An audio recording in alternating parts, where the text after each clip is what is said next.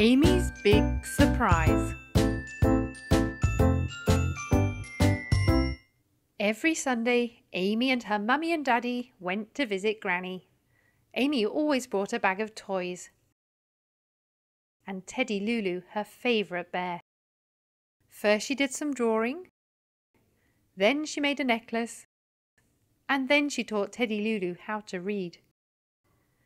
At 12 o'clock the whole family sat down for lunch. One Sunday they were about to eat when the phone started to ring.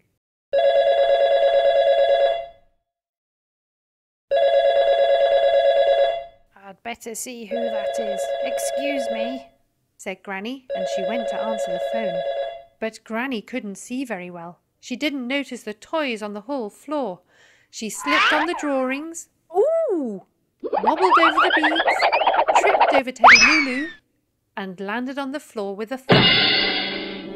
"Ah!" cried Granny. Gasped Amy and her parents as they rushed to help. Granny's arm was very sore.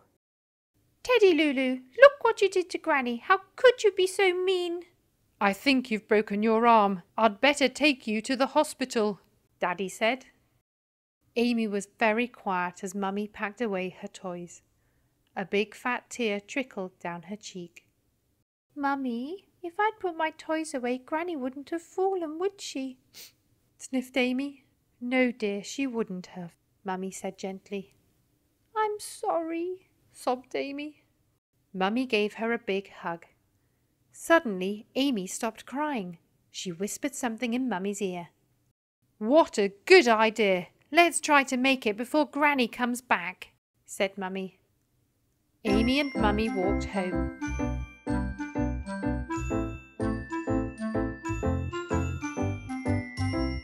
They found a large, unused plastic box, and Amy put pretty stickers all over it and made a label. Then Mummy gave her 3 things to put inside, and they covered the box with a blanket. A moment later, Daddy arrived home with Granny.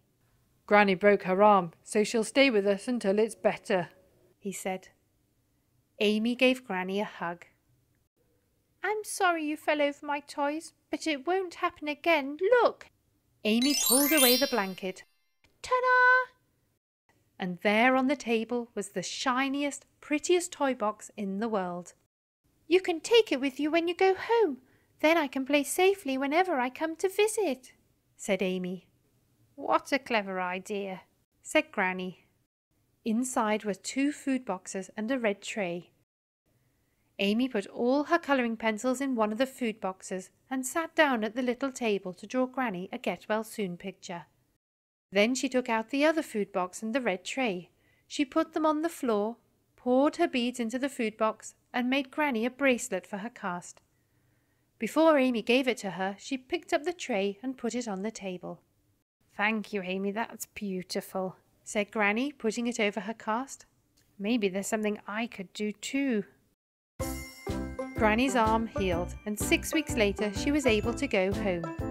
She took Amy's toy box with her, 3 new bracelets, 6 new drawings, and a beautiful new pair of spectacles.